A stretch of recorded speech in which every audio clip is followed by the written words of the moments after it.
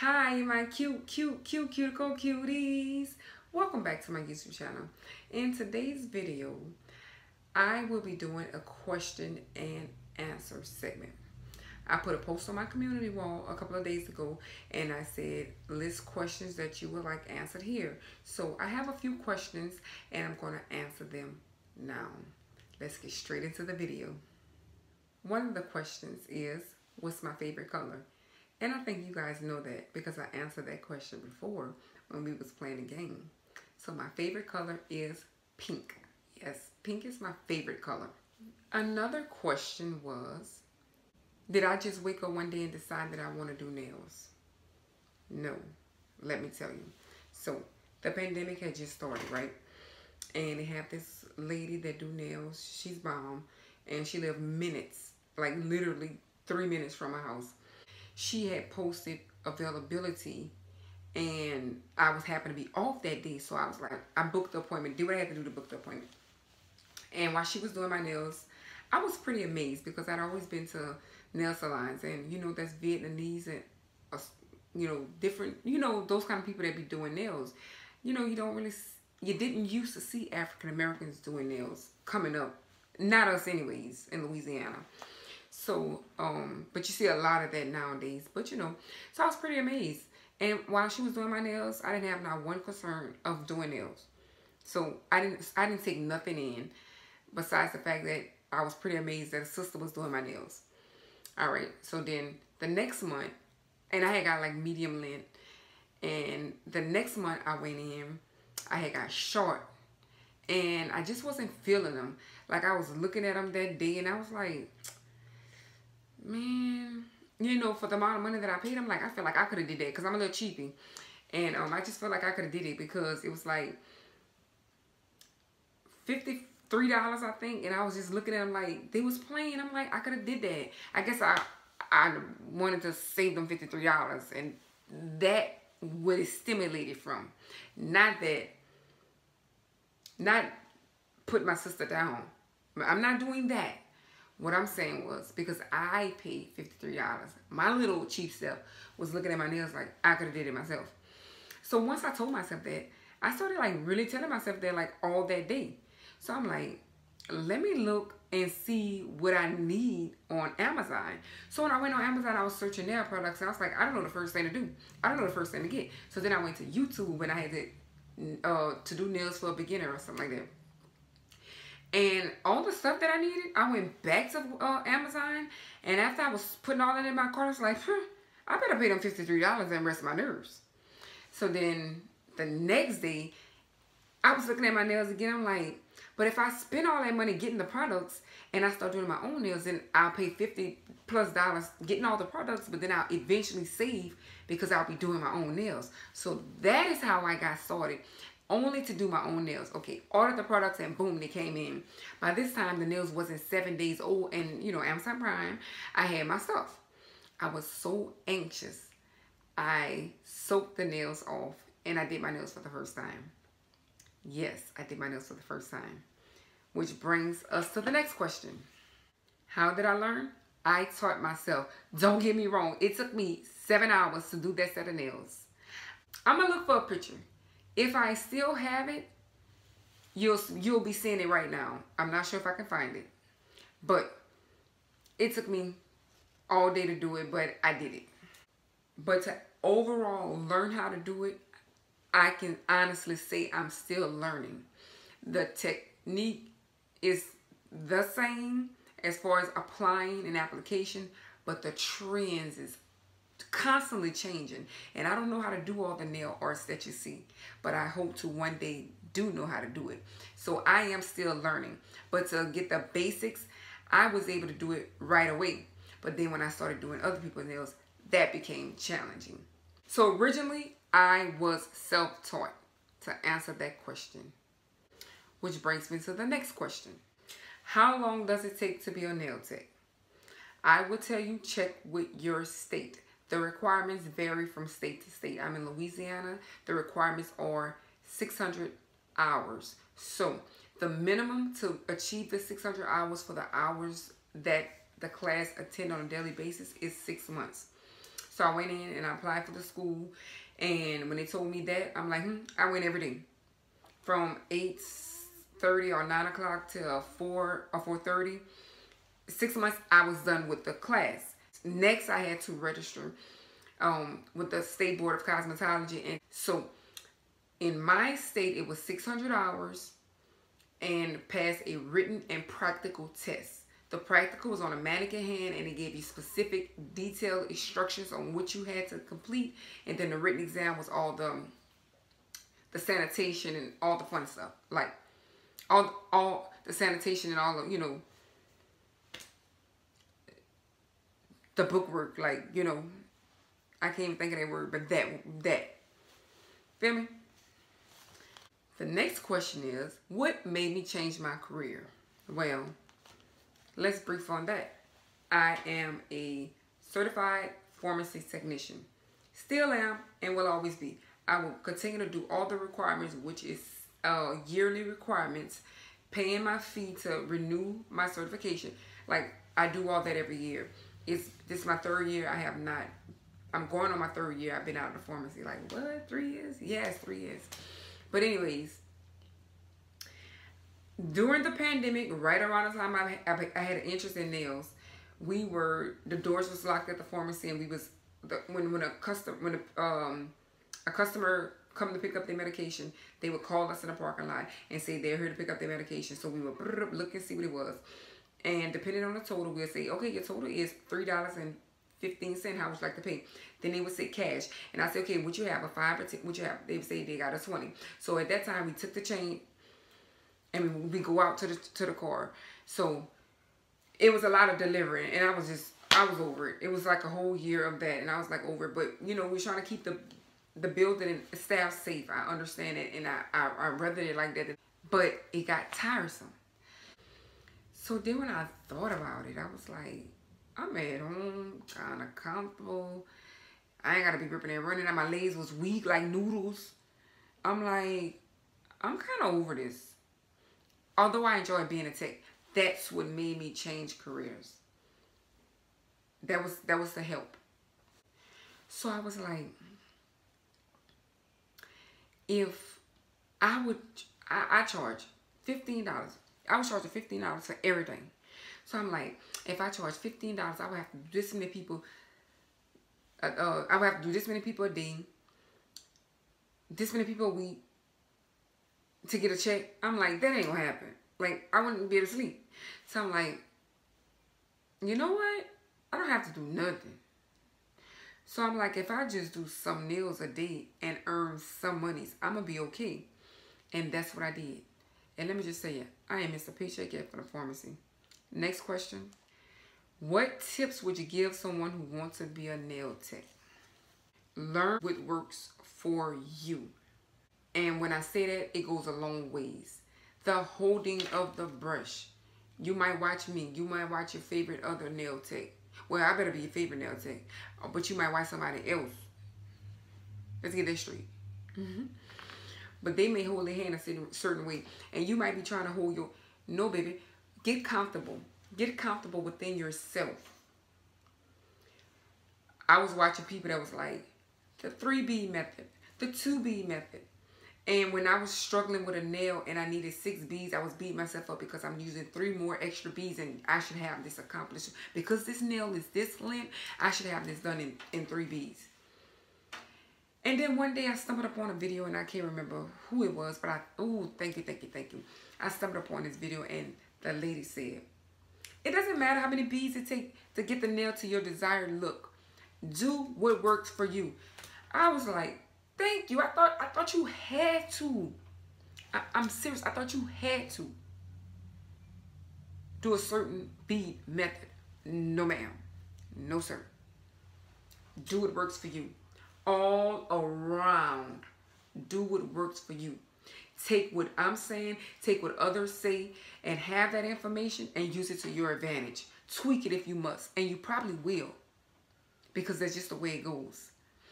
What I seen other people do, I just couldn't do it. But tweaking it my way, it works for me. Problems.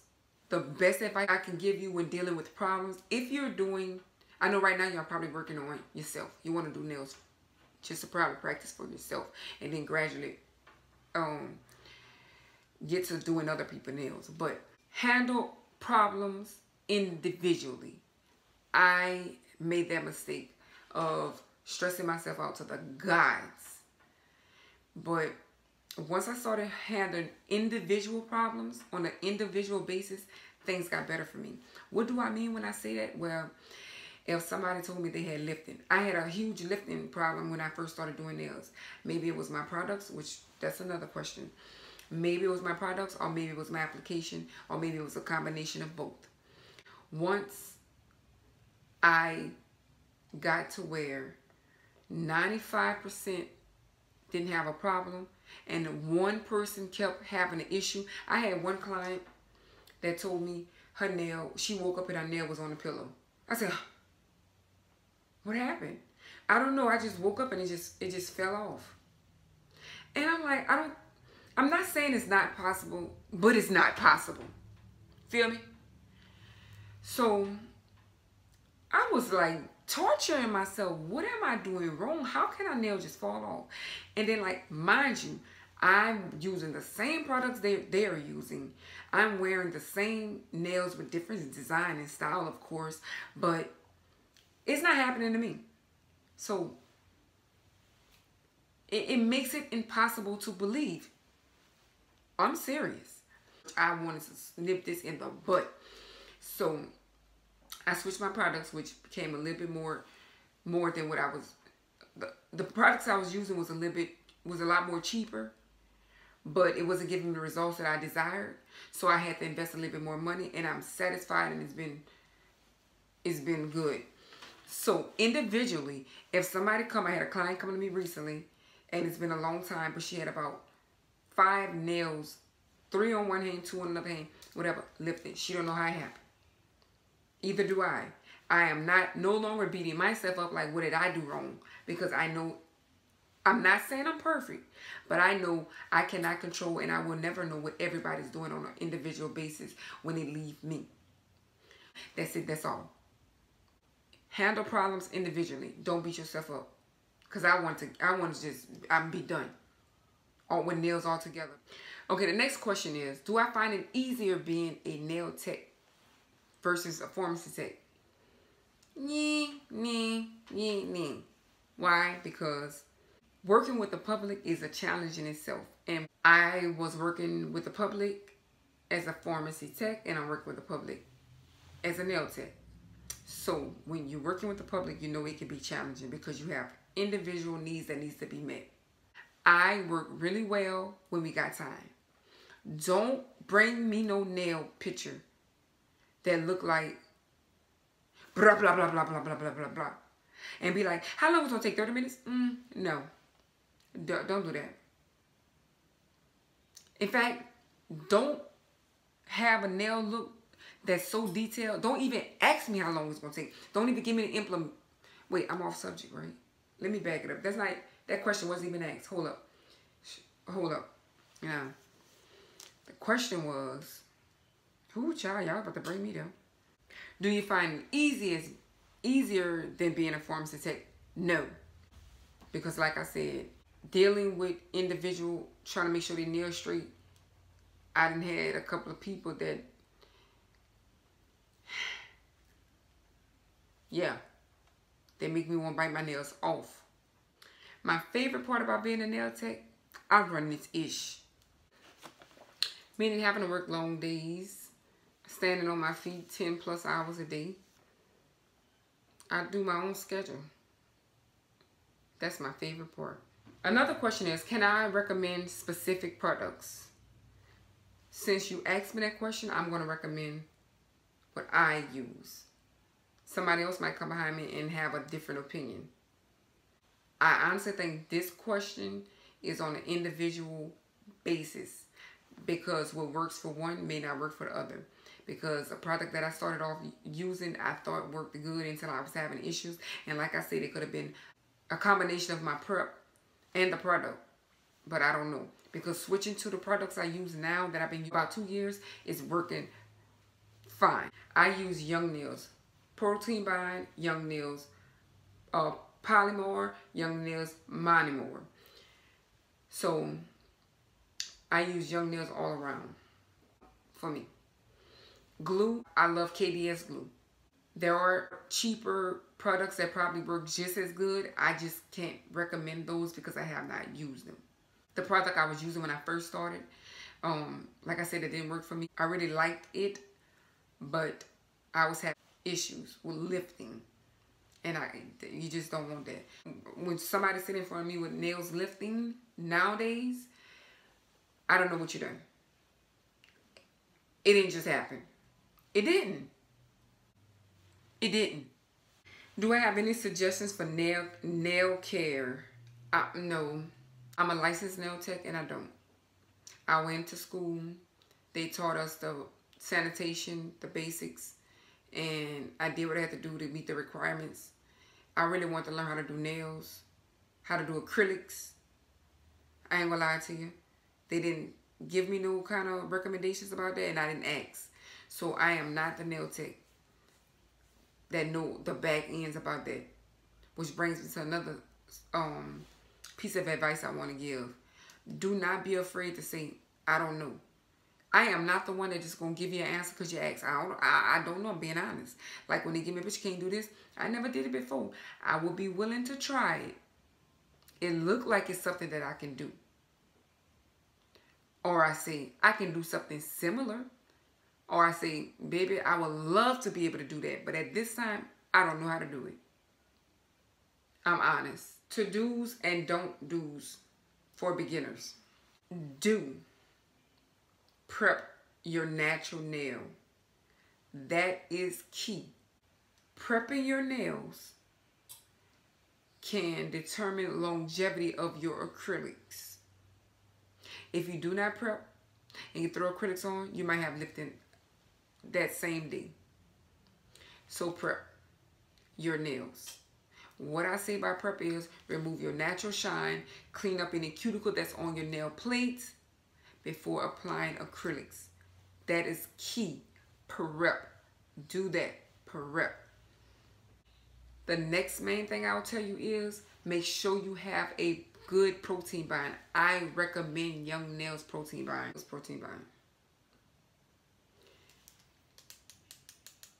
I started off using another protein bind. Just the protein bind could have been my problem and not the acrylic powder and liquid I was using. It could have just been the primer. But I switch everything. And another bit of advice. Products does work best when they're all the same. Meaning, if I'm using Young Nails protein bind, it works better when you have Young Nails Polymore, the acrylic powder, and then Young Nails Monomore. So that is do's. Don't, after you prep, allow, if you're doing a client or yourself, don't be scratching your hair, don't be doing all like this, because the oils from your skin, it defeats the purpose. And I have to constantly, that's another thing. Clients can be working against you. You could be prepping one hand and they're doing this with the other hand that you just prep. You get oils back on. I am trying to prevent lifting when you are working against me, you know. So don't do all your prep work and then go scratch your hair or do something and mess up what you did. Don't do that.